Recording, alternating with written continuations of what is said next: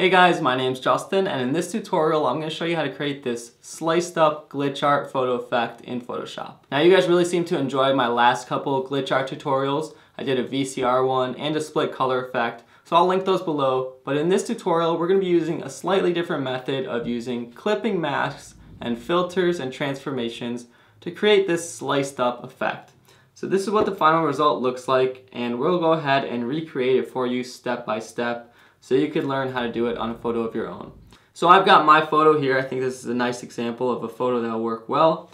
And we're gonna start by creating a new layer. So we'll go to Layer, New Layer, and then we wanna grab our rectangular marquee tool to begin working.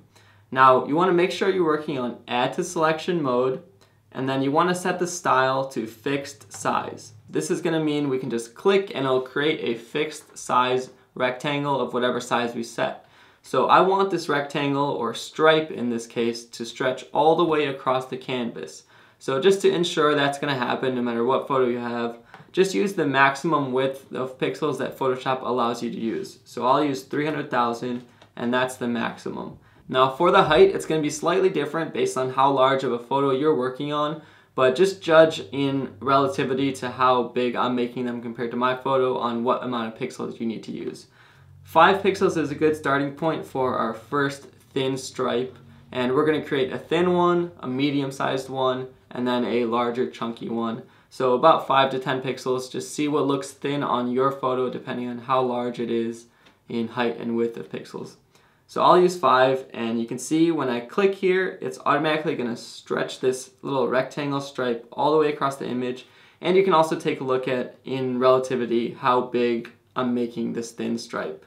So 5 pixels works for this size image, and instead of just clicking all over the place, I'm kind of gonna be mindful of some interesting placements. So right on the eyebrow, right on the eye, the bottom of the eye, maybe some parts of the nose, and then maybe the top of the lip and the bottom of the lip, and then just the rest of the face.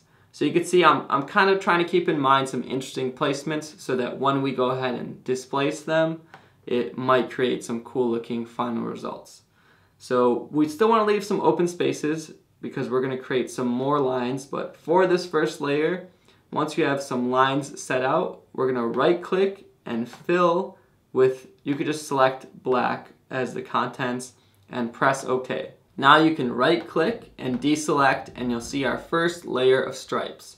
So we're going to go ahead and repeat this process. So I'll create a new layer with Layer, New Layer. I'll grab my rectangular marquee tool, except this time I'll set the height to something a little bit more. So I'll do 15 pixels this time. Now I'll go ahead and create some more stripes next to some of these lines, and maybe I'll fill in every other gap or leave some more open spaces. But essentially, I'm going to fill in some more parts of this image. So that looks about right because we're still going to do one more final stripe. So right click, fill, and we'll select black again, press OK, and then right click and deselect. So now we're going to do our final layer, which is going to be the chunkiest stripe of them all. So this time I'll just press Shift Command N. That's a create new layer shortcut if you're on a Mac. And then I'll change the height to, let's do 30 pixels this time for the largest stripe. Now let's see where we could fit this in without overlapping. I can fit one in there. I'll do one there. I left a space there on purpose. Let's do one there, right there, and right there. So now we've got our thickest stripe. We'll right click, fill that with black again, and then you can right click or deselect. I'll use the shortcut Command D on a Mac. So now we've got all these stripes over some important parts of the image, and we're going to begin to use clipping masks to slice up this image. So take your original background layer, and we're going to duplicate it 3 times. So you can right click and duplicate it, or if you're on a Mac you can always hit Command J as the duplicate shortcut. So now I have 3 copies, and what I'm going to do is place a copy above each one of the stripe layers. So I'll drag this one here, I'll drag this one here, and I'll drag this one here. So now we kind of sandwiched in the stripes and the photo layer. Now we're going to create a clipping mask to set the contents of this layer to fall within the stripes. So we can go to Layer, Create Clipping Masks, and you'll see that this little arrow will pop up, and that means that this part of this image is only going to show up within those stripes. So we'll do that for all three of them. I'll use the shortcut option Command G for the rest of them, but you can go to Layer, Create Clipping Mask. And once you have the arrows on each of these stripes, we can now begin transforming these photos and creating that displaced look. So let's start with the first one here, which is the small stripes. We'll go to Edit, Free Transform, and now if I hold Shift and Option to constrain proportions and drag from the center, I can slightly stretch it out just enough so if you look at some of the lines of the photo, like the contours in her face or her hat, you see that we're creating some displacement. So I'll press Enter when I barely stretched it out a tiny bit, and then grab your second one. So now we'll do the medium stripes. So I'll press Command T, or you can go to Edit, Free Transform, and this time instead of stretching outward, I'm going to stretch in a little bit to create a bit of a staggered look. So I'll hold Shift and Option, and I'll stretch this photo slightly in. So now we have some parts of the face going out and some parts going in. And I'll press Enter. Don't worry about the little black bars that appear at this point. I'll show you how to get rid of those. It's just because this photo is not clipping the entire portion now that we made it smaller. But I'll show you how to get rid of those. Next, we're going to grab our last layer, same thing, Command T, and I'll hold Shift and Option, and I'll stretch this one out, and I'll go a little bit stronger with this effect because these were the big stripes. So I'll press Enter once I'm happy with that, and now you can see we have this kind of digitally stretched and displaced image, but let's take care of those black lines that showed up. So grab your layer 2, which was the one that we stretched inward, so there's some black left, and then go to Layer, Layer Mask, Reveal All. Now this is going to create a layer mask so we can paint and mask away certain parts of this. So grab your brush tool using a soft round brush, so 0% hardness, at a decently large size to cover up those portions.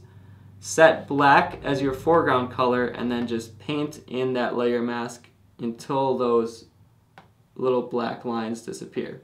Alright, so at this point we have a really nice looking stretched and displaced image, and I'll show you how to add some final glitchy touches to the color and noise. Head over to the top of your canvas, so the very first layer, and then go to Layer, New Adjustment Layer, Hue Saturation.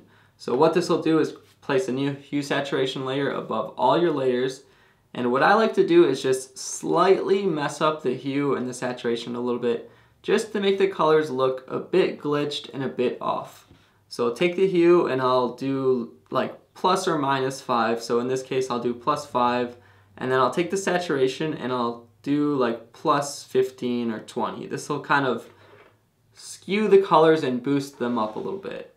You can also adjust the lightness, maybe increase it 1 or 2, but that's about fine. That's a really small touch that messes up the colors a little bit. Then we're going to grab our original background layer, and here's where we're going to get that split glitchy color. So with your original layer highlighted, open the Channels menu, and if you don't see that, you can go to Window, Channels, and then select one of these color channels. So I like to select red to get that red-blue separation, and then go to Filter, Distort, Shear. Now you want to be really slight with this, so just take that middle line or create a dot in the middle and then pull it to either direction, left or right, just a hair, barely any amount. And then for the undefined areas, I like to use repeat edge pixels. So when I press OK here, we see that we've split just the red color channel, and when I turn back on all the color channels by making the red, green, blue visible, you see I get that red and blue color glitch and color separation of the channels. Another very final touch you can do just to add a little bit of noise and grain is grab one of these layers that you have clipped onto the stripes. So I'll grab this first layer for the thin stripes and then go to Filter, Noise, Add Noise. Here you can just add a tiny amount of noise to maybe 1 or 2 of those chunked striped sections. So I'll just do like 3% here, and you can see it kind of grains up some of those lines. So that's essentially how to create that sliced up, distorted look. Hopefully you can use that clipping mask and stripe technique to create your own effect. And feel free to put as many color adjustments and noise grains and glitchy effects on it that you want to add. So hopefully you guys enjoyed this video. If you did, definitely hit that like button and subscribe to my channel to stay tuned for future videos. If you guys had any questions or comments, feel free to leave them below or reach out to me on Instagram and Twitter @JustinOdisho is my username on all of them. Thank you guys so much for watching, and I'll see you next time.